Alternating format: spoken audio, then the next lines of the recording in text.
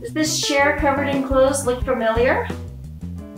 Most people have one of these in their bedroom, so don't act like you don't have one. I'm Nonis with Get Organized Already. Today, I'm in my bedroom to talk about what to do with your chair-drobe. When you're taking a look at your chair, there are a bunch of different categories here. So I'm going to start with my favorite category, the one that's the biggest culprit on the chair, and that are clothes that aren't clean and they aren't dirty. I call them cluttery. This would be a perfect example. I wore this sweater the other day. It was freezing cold. It didn't get dirty, and so I can totally wear this again. For hanging clothes, I have a spot in my closet for the cluttery ones. To the left of all my clean stuff, I have the empty hangers to kind of delineate, and then I have the cluttery clothes on the far left. Same goes for drawers. If I have a t-shirt or something that I only wear for a minute, I just kind of lay it on top of my other t-shirt. The second idea for things to do with cluttery clothes is get little hooks, like a command hook maybe, but you can put them in your closet in a specific spot, maybe on the back of the door, maybe just inside the door frame. I like to keep them in my closet instead of somewhere else because that's where I go to get dressed, to look for stuff to wear. The second item that are here are just dirty clothes. You can just throw those in the dirty clothes at night when I'm getting undressed too, because I'm taking off clothes, putting them in the dirty clothes, deciding whether they're clean or dirty. I can take anything that's dirty on the chair, put it in the hamper, or anything that's clean. That's the third category of stuff that's here. Like you tried it on and then decided not to wear that. You can do that at night when you're getting undressed.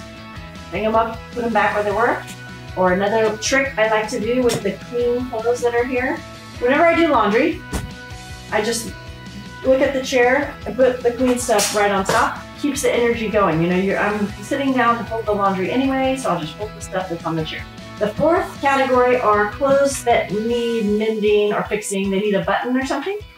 So I just grabbed my sewing kit out of the closet. Ask yourself, where is this going to be mended? At the dry cleaner or tailor? Then I'm going to put it with my dry cleaning, or if it's just a little fix that you're going to do, take your sewing kit and the piece of clothing and set it wherever you are going to do the repair. Maybe it's in your bed. And yes, this is going to look ugly sitting on my end table or on my couch, but that's going to remind me to do it. There's one more issue that we have not discussed about the chair-drobe. I know I've said this before many times, and I'm going to say it again. Don't beat yourself up. If you have a chair-drobe, so what? So do I, and I'm on top of it. But we still get a chair-drobe, right, at my house. So you can take care of it every day, like I said, when you're getting undressed, or you can take care of it when you do your laundry. You can delegate it to someone else to take care of. Maybe somebody in your family likes to do laundry. Have them do it for their chore. Another great idea that I like, that I saw at a rental house we were staying at one time, is to install some heavy duty hooks. You can use that in your bedroom or your closet or your bathroom to hang the clothes that you wear a lot of the time. Even if they're fresh out of the laundry, you know, just hang them there instead of folding or putting them on a clothesline. Could work. I have these hangers right by my front door. This is the kind of thing I'm talking about. Something sturdy that you can hang a lot of clothes on. Now you can go handle your chair full of clothes, because chairs in the bedroom, let's face it, they're made for sexier things than clothes. Yes, I'm talking about Rudy.